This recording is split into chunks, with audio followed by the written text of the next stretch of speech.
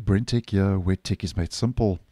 So recently I've posted a couple of videos regarding Google Sheets and the fact that Google is giving Google Sheets quite a little bit of attention once again, where they have started rolling out some new features. And I'll leave one or two videos in the end screen of this video that I have posted previously.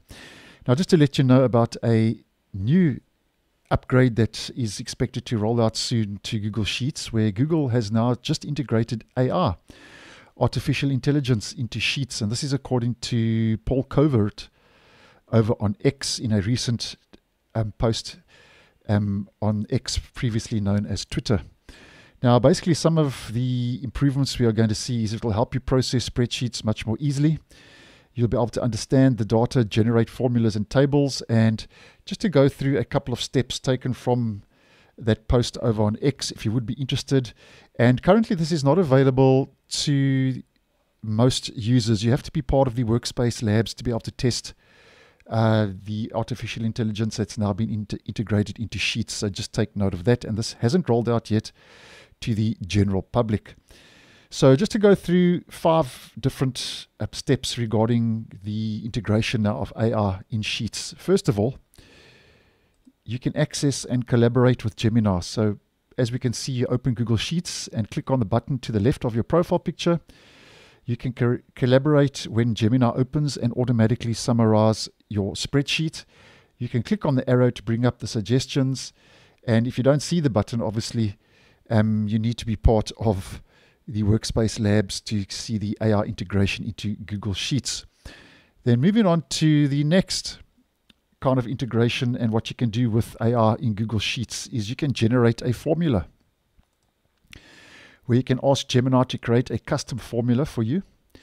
AR understands your data and then will adapt the formula to your table.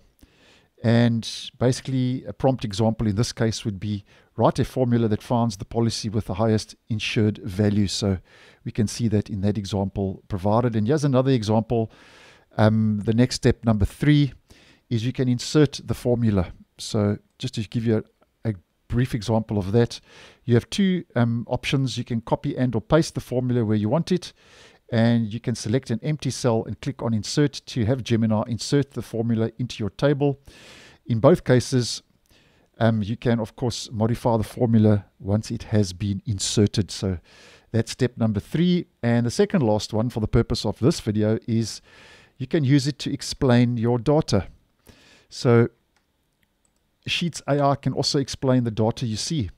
So this apparently comes in handy, for example, when someone sends you a file for the first time. And the prompt example, as we can see in this case, is explain this spreadsheet like I'm 5 years old. So if you really are battling to understand a spreadsheet, you can ask it to explain that spreadsheet basically to the level of a 5-year-old, which I actually think is a nice move in the right direction.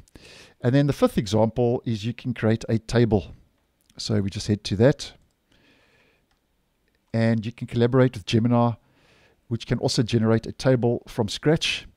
You can describe the type of table to be created, and you can click on insert once Gemini has generated a result. And a prompt example basically would be create a social media tracker for marketing. And there we go. This is just an example of that from Paul Covert's post over on X recently regarding Gemini AR that's expected to start rolling out soon in Google Sheets. And just remember, if the button doesn't appear here to the top right next to your profile picture, its deployment is using a controlled rollout to a limited subset of users. So you need to be part of the Workspace Labs currently to get access to this feature. And of course, if this does become officially available in the future to the general public, obviously I'll let you guys know and keep you posted. So thanks for watching, and I'll see you in the next one.